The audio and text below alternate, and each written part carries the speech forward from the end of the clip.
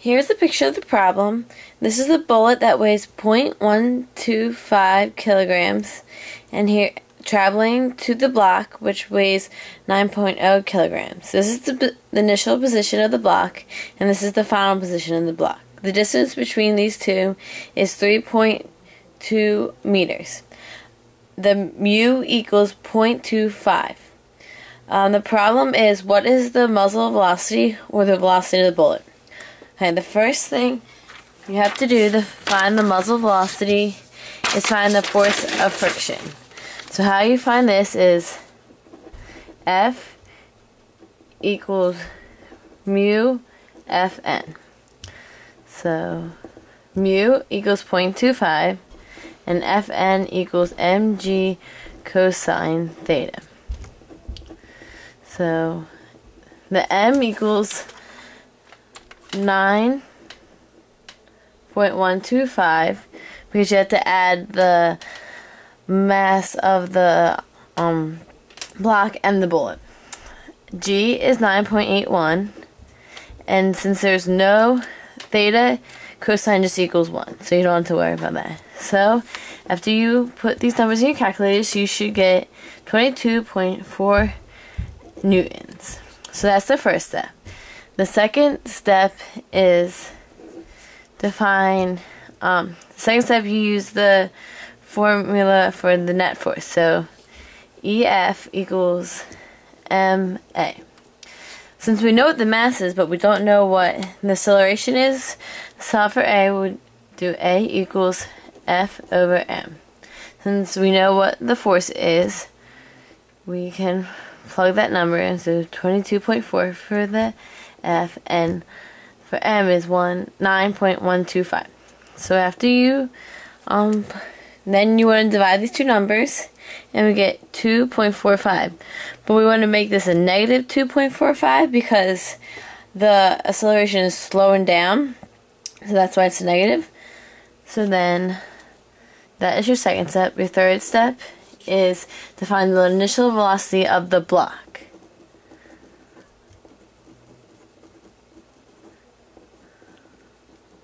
Alright, so we want to use the formula VF squared equals BI squared plus 2AX. So since we know that when the final velocity of the block is 0 because it's stayed, it's not moving, we can just put 0 for VF squared. And since we're solving for BI squared for the initial velocity, we'll just leave it like that. And then since it's slowing down, we have it to be negative 2AX, or minus 2AX. So we want to get the initial velocity by itself. So we'll subtract VI squared to get it to the left side. So then negative VI squared equals negative 2AX, which is the same thing as VI squared. Positive VI squared equals positive 2AX.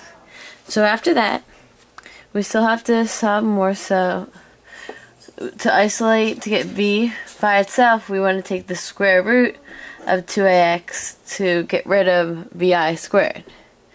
So now that we finally have V all by itself isolated on one side, the formula is V equals the square root of 2AX.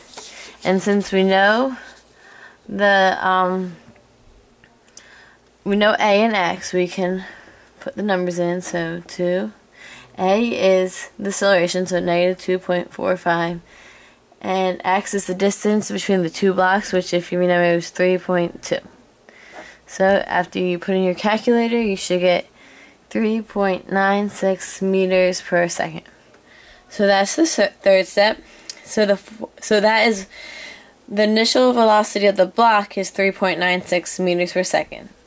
Next, the last step, we were going to use the equation, the inelastic equation, to find the velocity of the bullet. So the inelastic equation is m1 v1 equals, in parentheses, m1 plus m2 parentheses v1. So we want to get v by itself. So how we're going to do that is we're going to put v1 over here. So we're going to divide m1 to get v1 by itself. So v1 equals m1 plus m2 v1 all over m1. So once we have v isolated by itself, we can start plugging in numbers to get into our formula. So m1 plus m2 is 9.125 because that's the block mass plus the bullet's mass. Then you multiply that, and then you're going to divide it by m1, which is the mass of the bullet, so it's 0.125. And then you multiply that by the initial velocity of the block, and since that was from step 3, we know it's 3.96.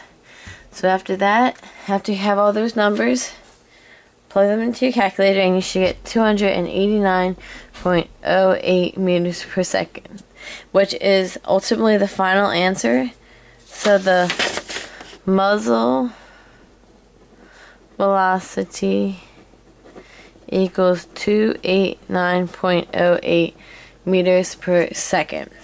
So to recap on what we did, for this problem, first you want to find the force of friction, and the formula is mu Fn. After you get that, you want to use the formula, the net force formula, to solve for A, to find your acceleration. And the 2.45 is negative because it's slowing down. After you have that, you want to find the initial velocity for the block, and you want to use the formula vf squared equals vi squared plus 2ax and solve for v, and you will get 3.96 meters per second. Finally, you want to use the inelastic equation and isolate v by itself. Once you isolate v by itself in the formula, you should get the muzzle velocity to equal 289.08 meters per second.